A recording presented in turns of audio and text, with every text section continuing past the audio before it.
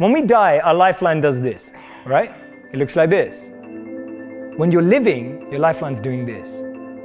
Notice how that connects with our real experience of life. Real life is ups and downs. Stagnant life, death looks like this. Being an entrepreneur looks like this. One's living, one's dead. You choose. When I saw that and I started to visualize that, I realized that every time I failed, every time things went wrong, every time I chose to risk to live my passion and things didn't work out, and they don't work out, even now they don't work out. And when I analyze the lives of entrepreneurs and look at how things haven't worked out, I just remind myself, that's living, that's not.